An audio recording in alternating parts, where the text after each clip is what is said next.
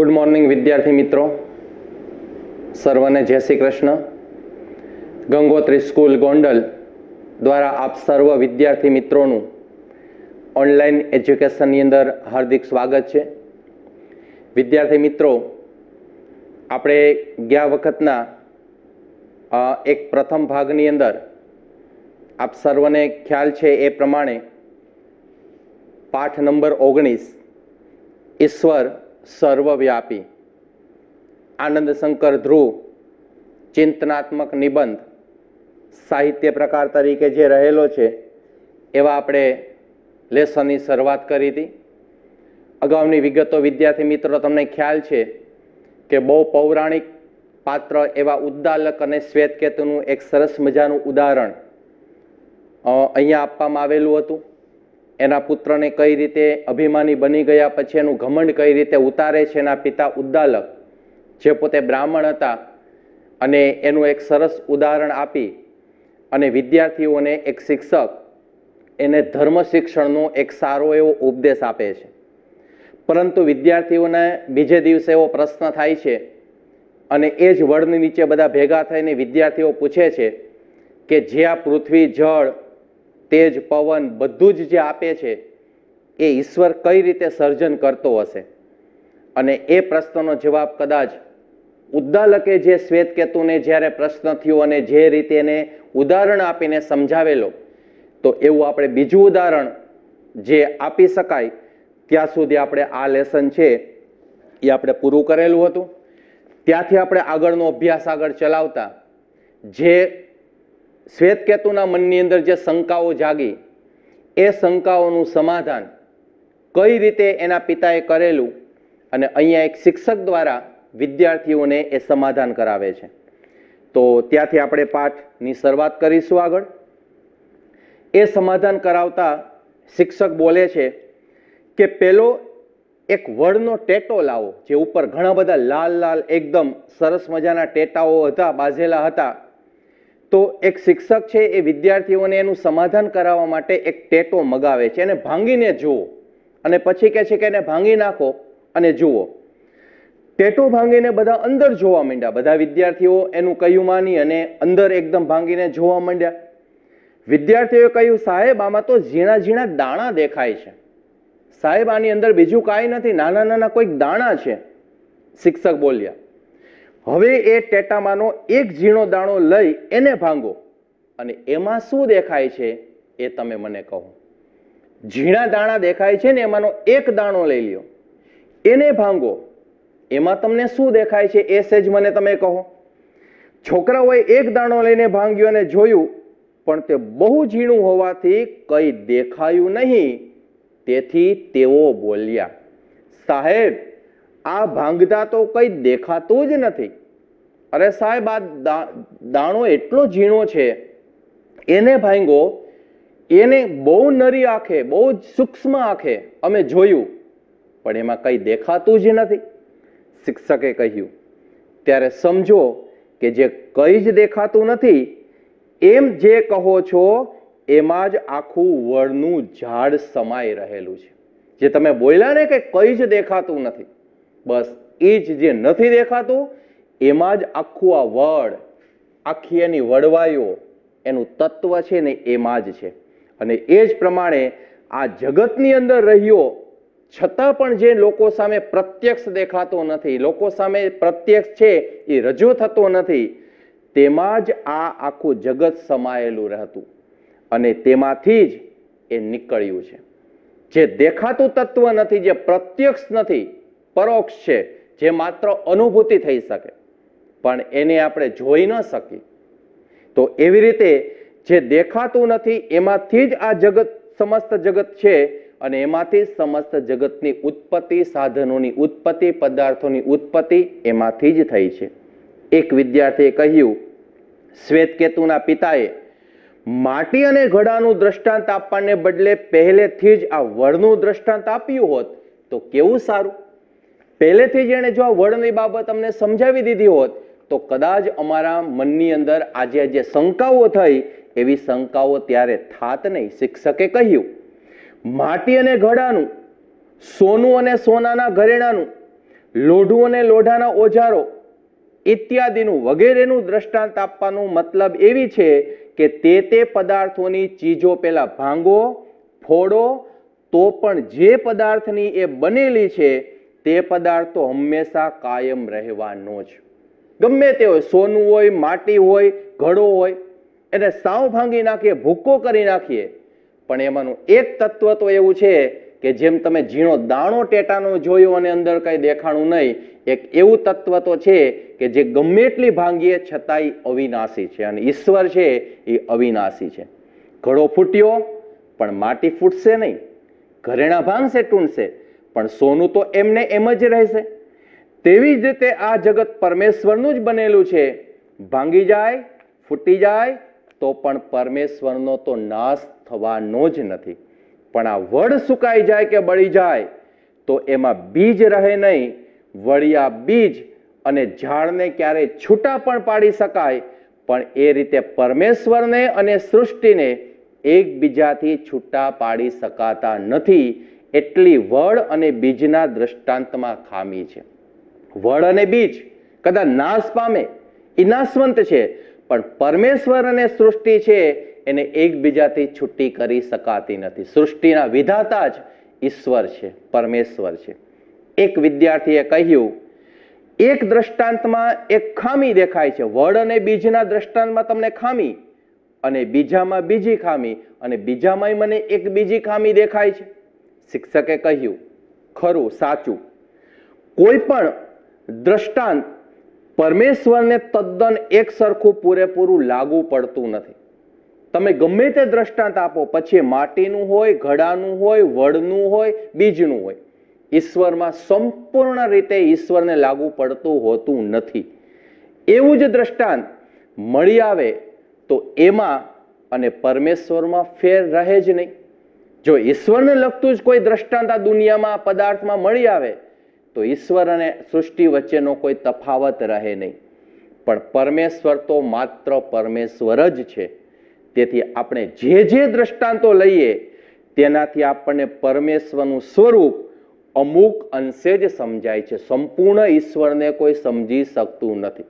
આખી જિંદગીમાં ઈશ્વરના માત્ર આંશિક સ્વરૂપોને જ કોઈ જાણી શકે. એના સમસ્ત સ્વરૂપો માટે તો ગમે એટલા જન્મ લઈએ છતાં ઓછા પડતા હોય છે. એટલે ઈશ્વરનું સંપૂર્ણ સ્વરૂપ પામી શકાતું નથી.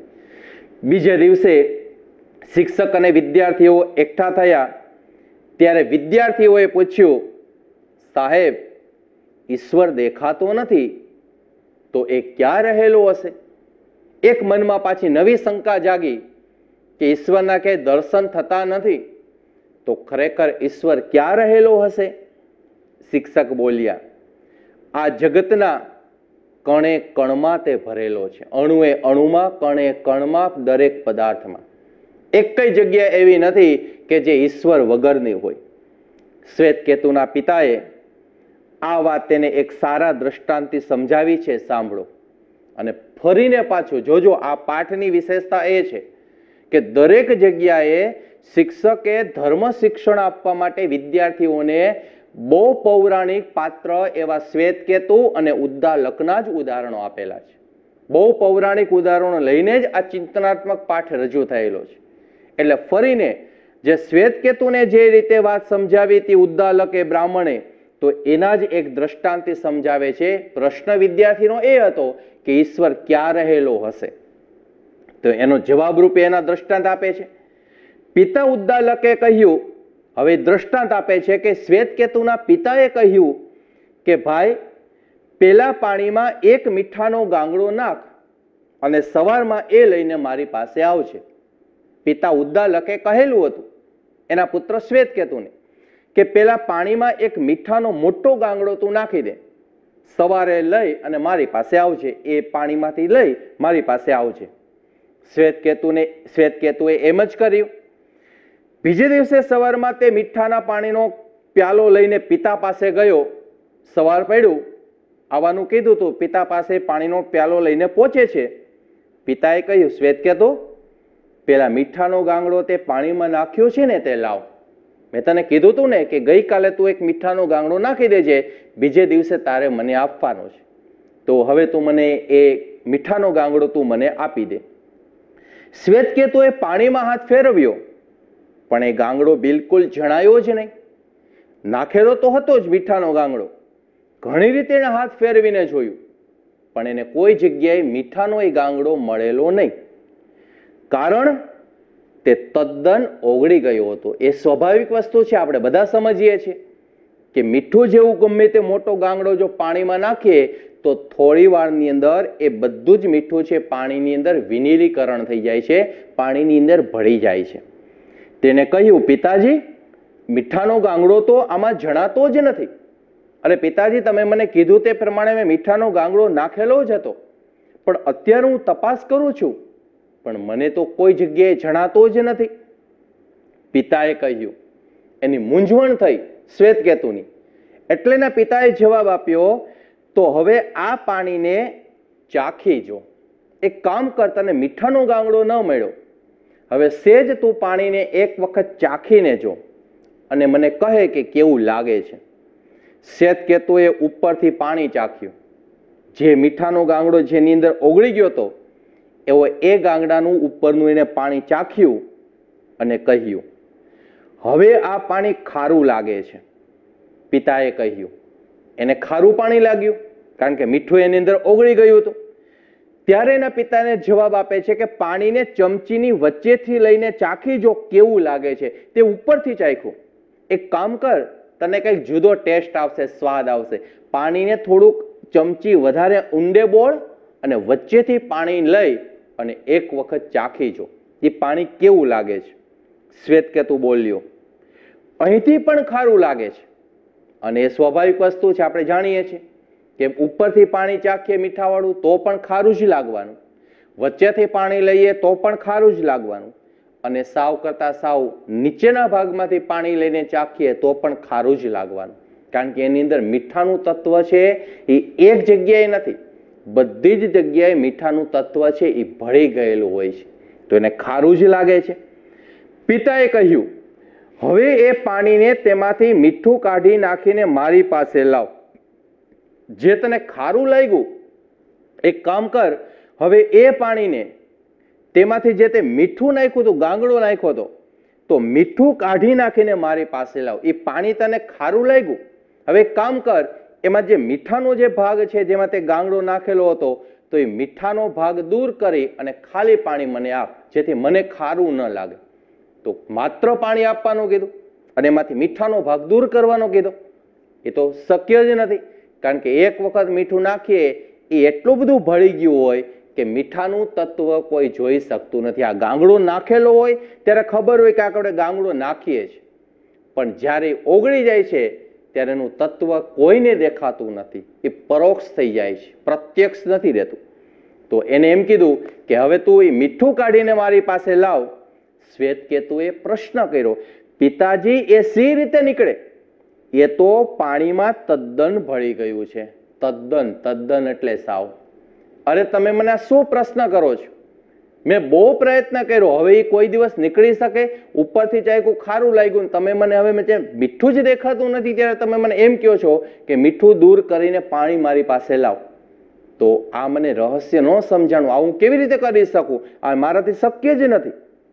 પિતા બોલ્યા, ત્યારે એ જ પ્રમાણે સમજ કે પરમેશ્વર અહીં જ છે, છતાં તું જોઈ શકતો નથી કે એ અહીં જ છે. હવે તને સમજાણું કે તું દૂર નથી કરી શકતો મીઠા ને પાણીથી અલગ, એ એવું જ પાણી ખારું ને ખારું રહેશે.